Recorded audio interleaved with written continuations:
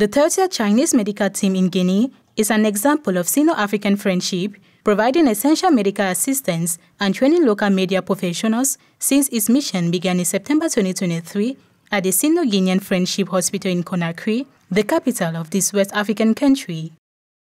Chinese medical aid to Africa began in 1963.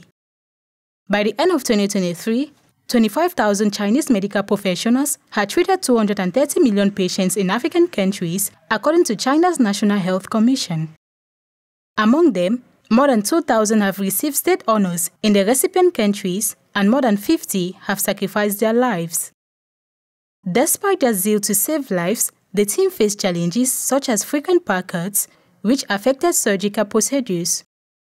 Nonetheless, they have successfully performed numerous surgeries and established efficient treatment channels for cardiovascular emergencies. They have also focused on training local doctors in advanced medical techniques, leaving a lasting impact on Guinea's healthcare system.